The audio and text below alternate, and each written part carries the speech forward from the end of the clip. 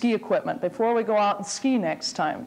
The idea being, if we look at the equipment, I think we'll find out a little more of what it's about, why it's designed the way it is, and that will help you understand the equipment. We're going to start with skis. And I've written down on the board the basic 4 things that we need to worry about when we design equipment for skiing. And we're going to start by looking at the skis in terms of how they are designed so they maneuver on the snow. Now, any of you who've been out floundering around in the deep snow where you're stepping, you know, with just boots on, you know how you sink because all of your body weight's on a small surface, your foot. The idea is we'd like to stay on top of the snow. It's more fun. Okay, so the way they do that is they spread your weight out over a big surface area. So instead of something small like your boot, we make a long ski, which spreads the surface of your weight over a large area and allows you then to stay on top of the snow. Same principle is true in snowshoeing, okay, where we have a sort of a large thing on our foot, which again spreads the weight out. Okay?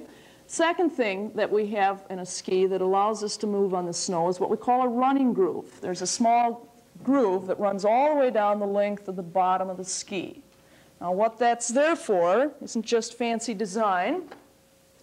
You take a ski, and if we did not have a running groove on it, we just were skiing on a flat board, what would happen is my ski would tend to fish around sideways. Okay, as I'm skiing along, the ski could slide out sideways on me, which makes for more work. I'd always be pulling my skis in.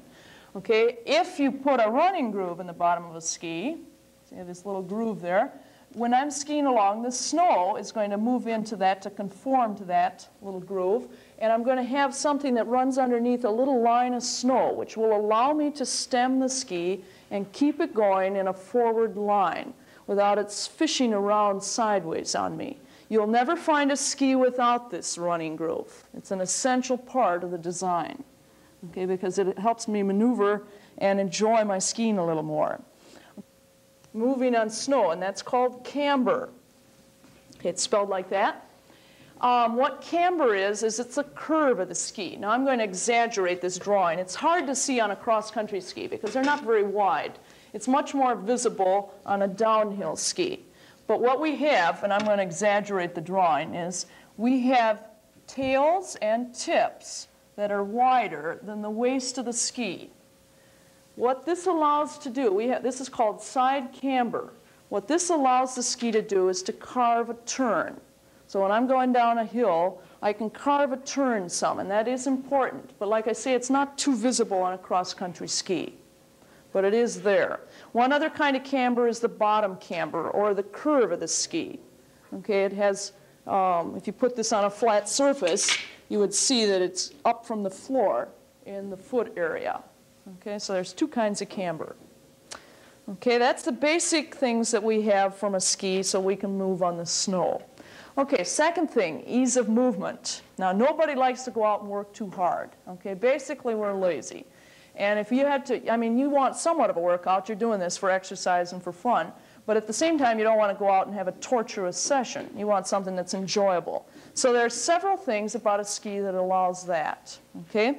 First one is what we call forward spring. A ski is much different than going out and skiing on a board. The ski is designed so that the tip of the ski, or the very top part, is very flexible. The waist area, where you put your foot, is rather stiff. And then the tails are stiff, but not quite as stiff as the waist. What happens is, as I push the ski down, it's going to, because this end is stiffer, it's going to sort of push the ski forward as the ski springs back up, because it is not evenly constructed. This end is stiff, this end is flexible. So the ski sort of has a tendency to jump forward. And that helps you move forward. It assists your movement. Okay? Secondly, we're interested in traction. How many of you have downhill skied? Put your hand up if you've downhill skied. Okay, we have a few. Okay, in downhill skiing, we don't have to worry about that because we get a ride up the hill on a tow. okay, a chairlift, whatever. On cross-country skiing, though, we go up the hills. We also spend a lot of time on the flat, and if you don't have any way of getting some traction, this would be a real drag because you'd be slipping all the time. So we have to design skis so that we can get both glide and grip. Okay, now you may say, well, how can you get both? That's the mystery of this whole thing. Okay, there are two ways of doing this. One is to use wax. I'm going to give you an explanation of how wax works on another day, because there's no reason why you can't learn how to wax. It's very simple. However, we don't have the time in class to wax our skis, so we go with the waxless skis. And the lazier people go with waxless usually. There are exceptions. There are some times when it's nice to have a waxless ski, but on the whole, the wax is still hard to beat. Okay, what kind of waxless skis do we have? There are a couple kinds. This particular ski is called a negative bottom. What I have done, or what the ski makers have done, is they've taken a ski and they have gouged out some little steps in here. Okay, if I run my hand from the tip down to the tail, it's fairly smooth. That's the direction I go when I'm scooting down hills and things. So I'm going to glide okay. The idea here is when I run my hand this way, I'm catching all these edges, and it's much rougher. So I'm going to catch the snow against these edges. So when I go up the hill, the snow is going to get caught here. Or when I kick against the snow backwards, it's going to catch these edges. Okay, so that's how this particular type works. We don't have this kind in class. We have another kind, and this is called mohair. We have two strips of synthetic mohair that are applied to the bottom of the ski. Now, if I run my hand, and here's the tip, I run it this direction, it's nice and smooth. Again, when I run my hand this way, I catch all those hairs up, and that's going to do the same thing. Again, it'll catch the snow when my ski is moving backwards, or trying to slip backwards. Okay, so again, I'm getting some traction. Notice that the area that we put these on is right under the foot area. It goes up a little past and a little beyond, but it's basically the foot area, and I'll explain why that is in a few minutes.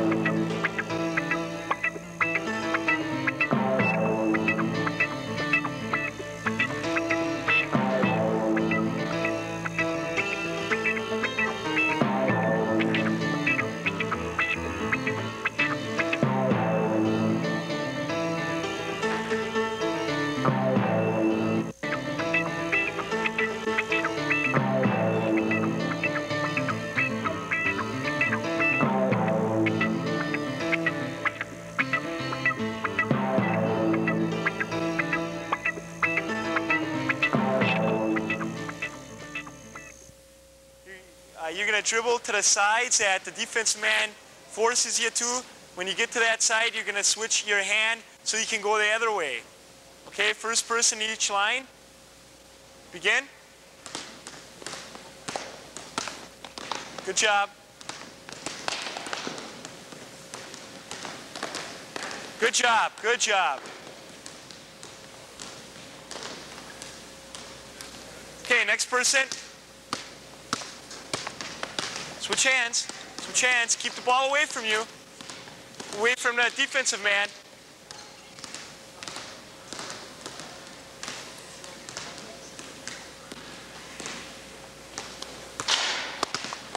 Good job. That's it.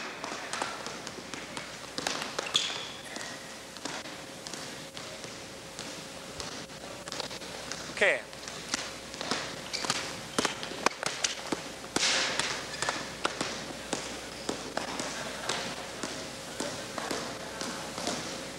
Good job. Okay, coming back the other way. Try to keep the ball away from the defensive man. when you switch hands and when you're dribbling with your right hand, with your left hand, make sure your body is turned away from the defensive man. Okay, begin.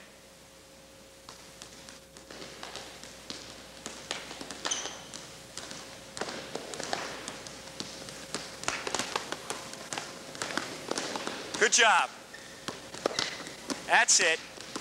Good dribbling, good defense. That was perfect if everybody saw that. That was perfect. Try to pattern yourself like they're doing. Okay, go ahead. Keep the ball away from the defensive man. Keep your body in front of him.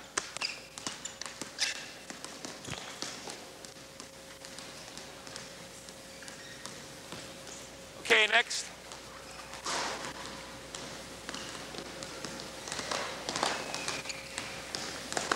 That's it, good job. Good defense, good offense. Okay, next. Boundaries are the black line. That's it. Okay.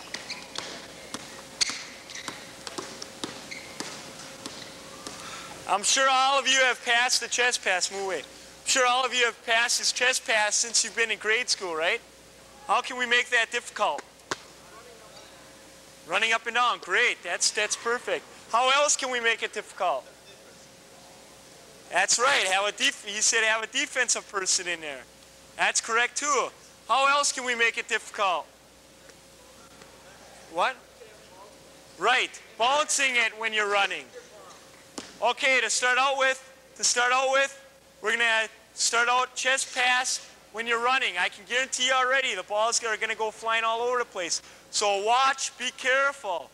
Take your time, go at a speed that you're comfortable with. Okay? Get your partner out there, get about 5 feet apart. No traveling is allowed in this. Keep the ball going, keep the ball going. Just chest passes, let's go. Good job. Good job, both. Good job, guys.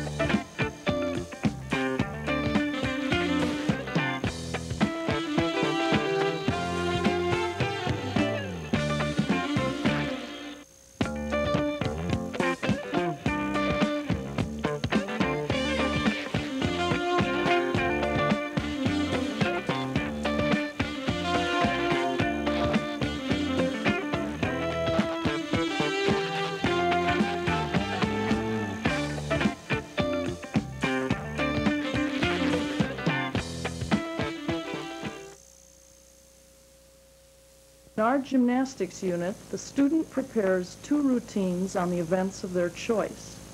They can choose from the balance beam, the uneven parallel bars, vaulting, tumbling, still rings, pommel horse, juggling, dual tumbling, pyramids, or aerobics. Gymnastics work is excellent total body movement.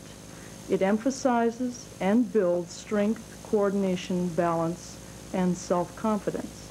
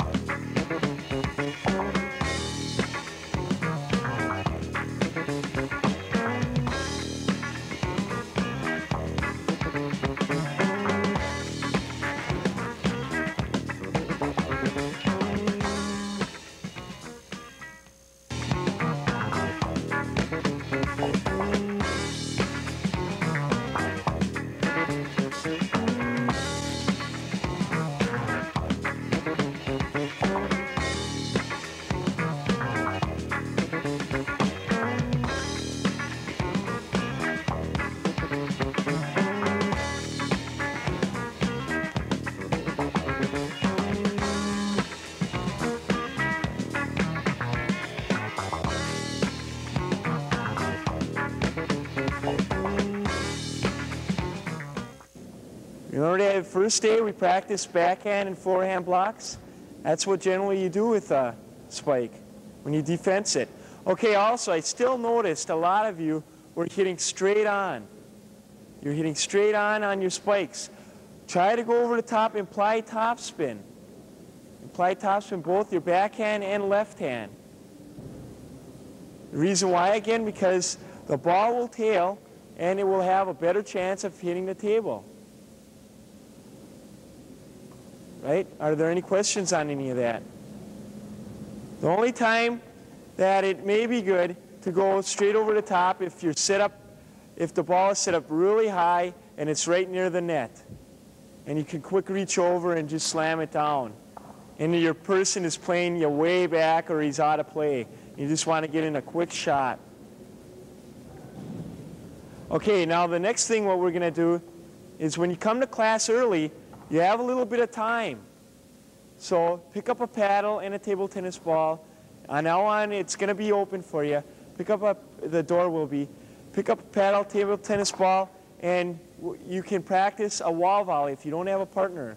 And if the tables aren't out here, since this is an early class, get up to the wall and just work on a wall volley. Here's a wall volley for you. Just work on your forehand and backhand. Forehand and backhand.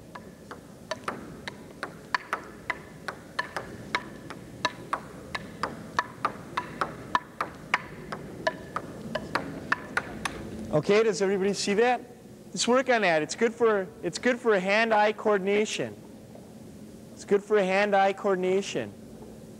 Another one you can practice is just hit the ball and change your paddle. Turn it forward, backward. See how many you can do. This is when you're by yourself before class. Okay? Okay, also, then what we're going to have you practice is just tossing the ball up and putting a slam against the wall. Both backhand and forehand. Notice how I'm going over. I'm putting on topspin. Okay, now get with your partner, find an area on the wall, and practice these.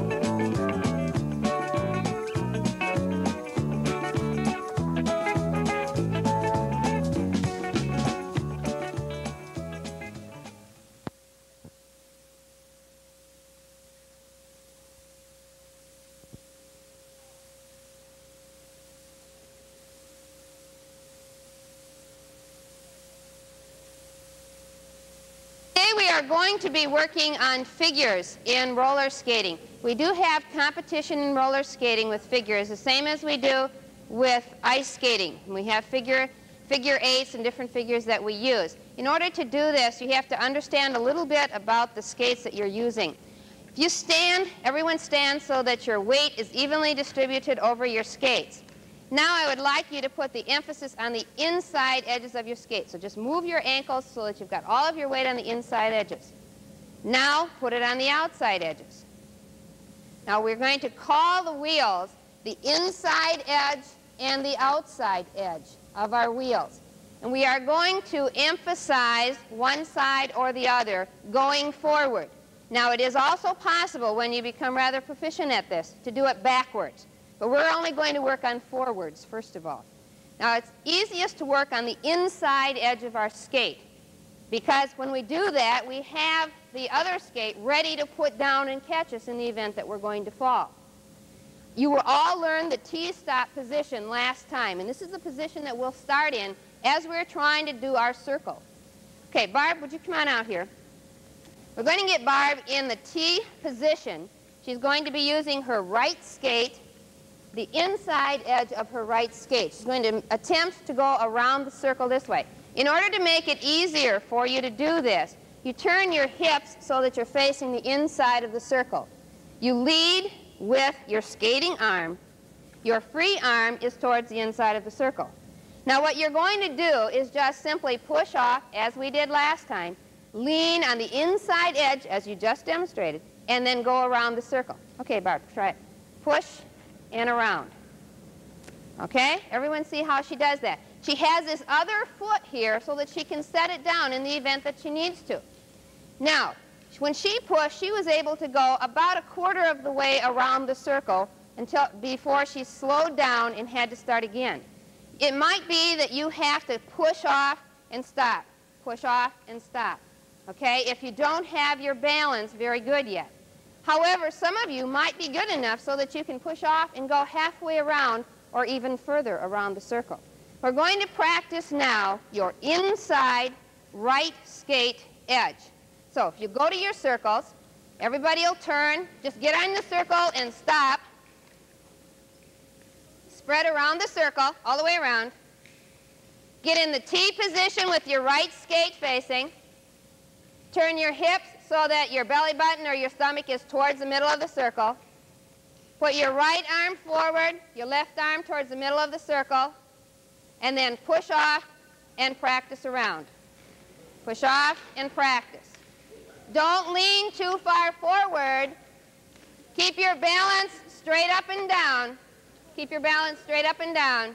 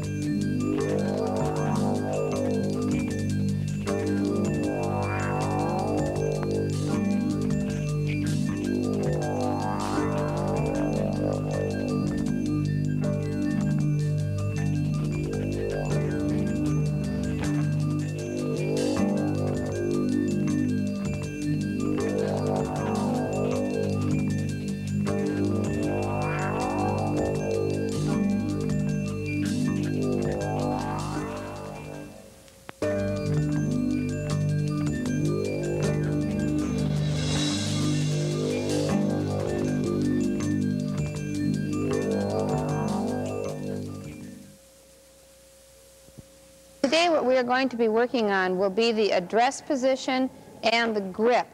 The address position is extremely important because our object is to get the ball to fly directly to our target. And if we are lined up in such a way that we're not towards our target, then our ball has no chance of getting where we want it to go. So one of the first things that we have to do is determine our target line. We have the ball sitting on the mat, and we have a target directly ahead of us. What we're going to do is to draw a line from the target directly through the ball. Then we're going to place our toes along a line that runs parallel to that target line, so that I now have my body facing towards the target. I have the face of the club facing towards the target. The rest of the address position is this. You have your toes shoulder width apart. Your knees are slightly bent. You are in a fairly relaxed position. Now, we have to bend somewhat in order to let the club reach the ground. So the bend comes from the hips, not from the waist. We don't want you to bend over like this and hunch over the ball.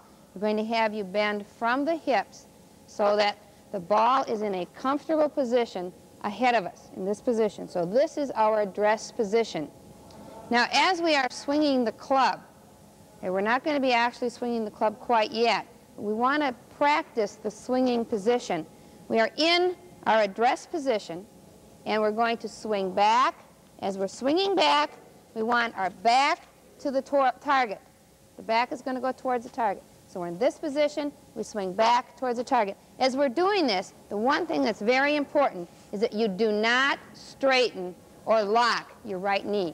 So you're in this position. You don't want to do this. You don't want to do this. You want to keep your knees bent.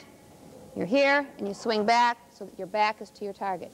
Now, as you come through, as we're swinging through, we want our belly button to be towards the target. Belly button is towards the target. This will automatically have you move from your center position here, where your weight is evenly distributed, to a position where your weight is on your back foot, to a position where your weight is on your target foot. Okay, as we're doing this, we're going to be holding on to the clubs in this manner today so that we can practice the swing without worrying about the grip, without worrying about the clubs.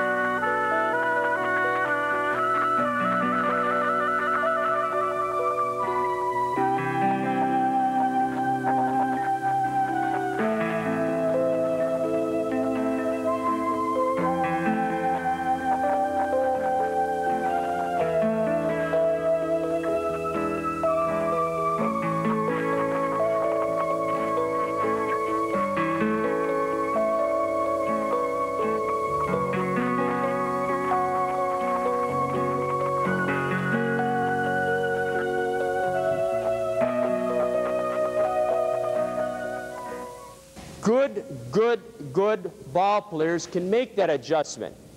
You and I, and I'm putting that at you and I in a poor category, this is quite an adjustment. What I'm trying to say to you is it's far better to start with that elbow down already, right in close to your side, and then you don't have any adjustment, because when you come through, that elbow is against that side. If I showed you pictures or analyzed the person's swing, you don't see a person come through like this with the elbow up. You may start with it up, but it comes right down in here. And if you see any type of pictures of a person stop action hitting, when they're making contact with the ball, their elbow is right against their side, the bat's about this position. So I'm saying to you again, it's far better to start right here, then you don't have hardly any adjustment at all. So I see so many people when they get out there and they're batting and they pop one up, somebody will yell, get that elbow up, get that elbow up. Well, this doesn't do any good. Here's where that adjustment is, right here. So when you're batting, get that elbow down, come on through. Your arms extend and get out from a body, but your elbow is really against your side. Enough on batting, you know. I'm not going to change your batting techniques, but think about that. And the big thing on pitching in now, which is the name of the game, can I have somebody that can catch pretty decent? I'm getting out of string. Could you go over and get me that glove and ball? Who can catch fairly good? Quickly, come on, because there's 3 aspects involved in pitching. Just get down there a little bit. There are 3, get about right down there so I don't have the back too much. When you're getting at softball, there's three styles of pitching. Fond du Lac is pretty known for moderate pitch. A lot of locales don't have moderate pitch. They don't know what it is. In fact, Fond du Lac makes adjustments on moderate pitch to suit their city needs. But basically, there are 3 styles of pitch. Slow pitch, moderate pitch. I shouldn't say fast pitch. Most people say fast pitch. Another name for fast pitch would be what? Unlimited. Unlimited. Now, I'm going to go through your 3 styles of pitching and try and demonstrate. Pitching in softball is very easy, yet there are very few people that can pitch effectively or pitch fast. Fast pitch, I see just an article in a paper the other day from Sturgeon Bay. They had about 28 fast pitch teams in Sturgeon Bay. Now they're down to 16. It's a community of about 8,000. They're complaining about how it's dwindling. Fond du Lac, a few years back, we're up 16, 18, 20 teams. They have 0 fast pitch teams. Nothing. Everything is slow pitch and moderate pitch. Why? In order to have fast pitch or unlimited speed pitch, you've got to have pitchers. And there aren't any pitchers. But it's a tremendous gain. There's a big difference in it.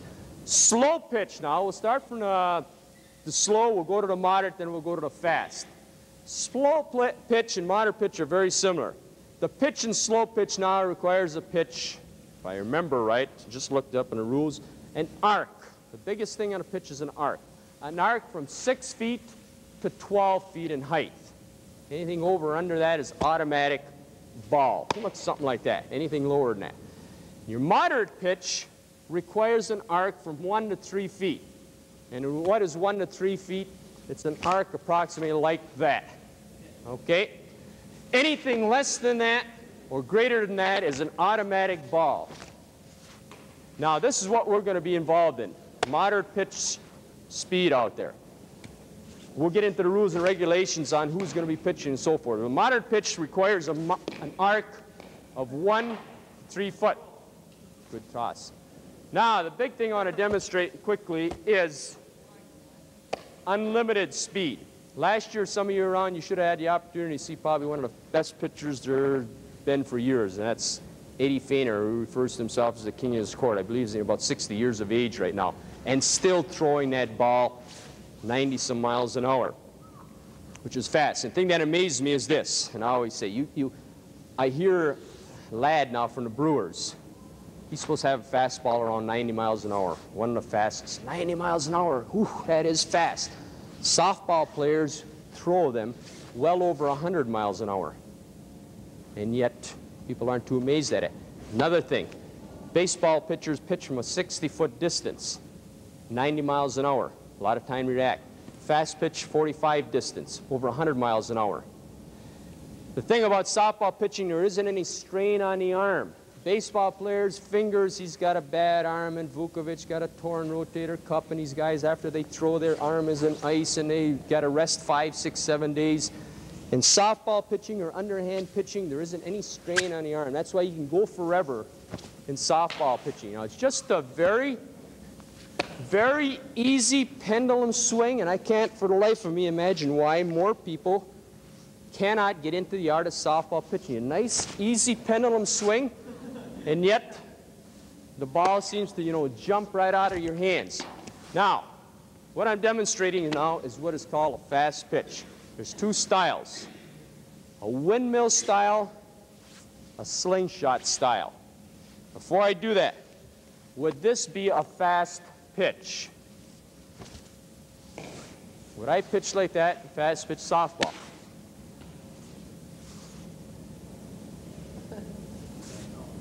Why not? What's wrong with this? Illegal pitch? No. Hey, you could use that as a changeup. Why I say fast pitch softball doesn't have to be as pitching as fast as you can. If I wanted to throw fast pitch softball like that, I could. Nothing illegal about it. What you try and do, of course, is get as much speed as possible. I'm going to be handicapped a little with this cord here. I'm going to try and do it as possible, best as I can. I'm going to start off with a slingshot. This is referred to as a slingshot. Oh, just watch the speed generated on just a nice, easy throw. There isn't any strain on the arm at all. It's taking a lot of time before we get going, but I do want to get this across because not too many people in Fond du Lac experience fast pitch softball.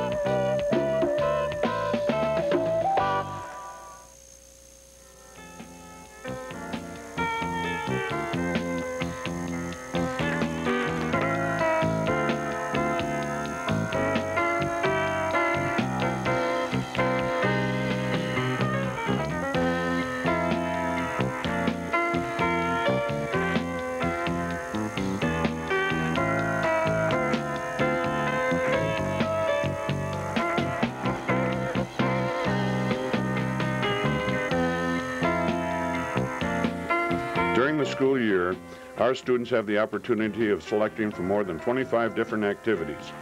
New electives can be chosen at the end of each 6 weeks. The physical education staff at Goodrich enjoyed making this program available to you.